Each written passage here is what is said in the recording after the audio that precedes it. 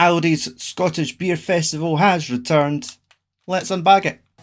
Starting off with our strongest beer, Loch Lomond Brewery's Only Happy When It Rains. Double dry hopped IPA, 7.5%.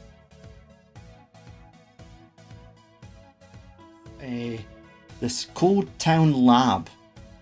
It is a double whammy tropical double IPA, 7%.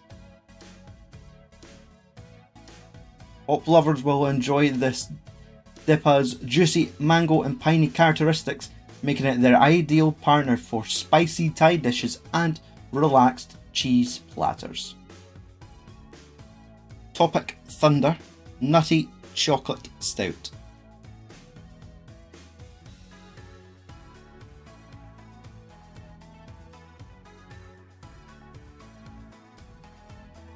Again, 7%.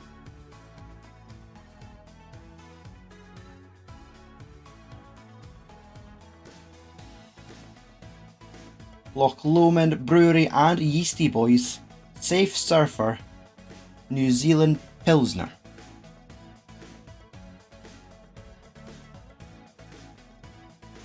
%, Nelson Sauvin, gooseberry and lychee aroma, light malt and sweetness with a dry lingering finish.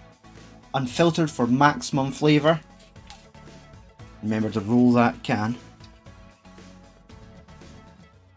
Next up, Fierce Beer Tangerine Haze Hazy Pale Ale, 4.1%.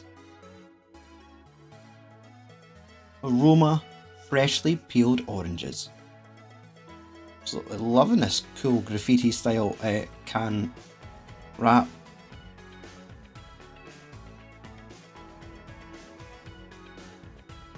And the good thing, these are just, as far as I'm aware, exclusive to Aldi's. I haven't seen this on the Fierce website to buy. Next up, Lemon Meringue, Lemon and Vanilla Sour, which sounds really nice. 4.6%. It is described as a kettle sour with aromas of pie crust, lemon zest and vanilla. Definitely sounds like a real treat. Again, cool funky can wrap, nice yellow colours, vibrant lemon sour packed with a zesty lemon drop and equinox hops. That's a cool word. Layered with lemon and vanilla on a silky smooth base of biscuit malt, wheat and oats. GLEN AFFRIC Brewery. I can't believe it's not Ella. Chocolate and hazelnut porter. Oh, have to look at multiple award-winning brewery, so it seems. From Lightbox Knox Street, Birkenhead.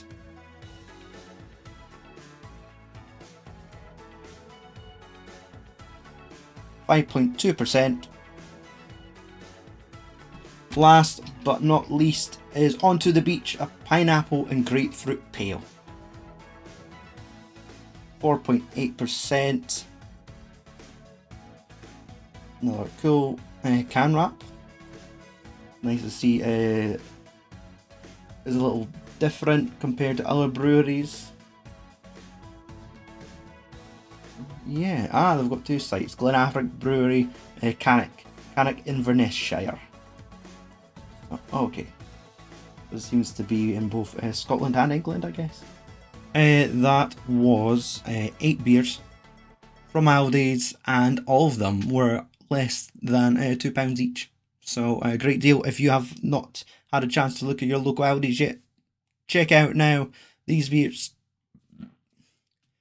Check out now, because these beers should still be around and definitely worth a pickup. Thanks for watching.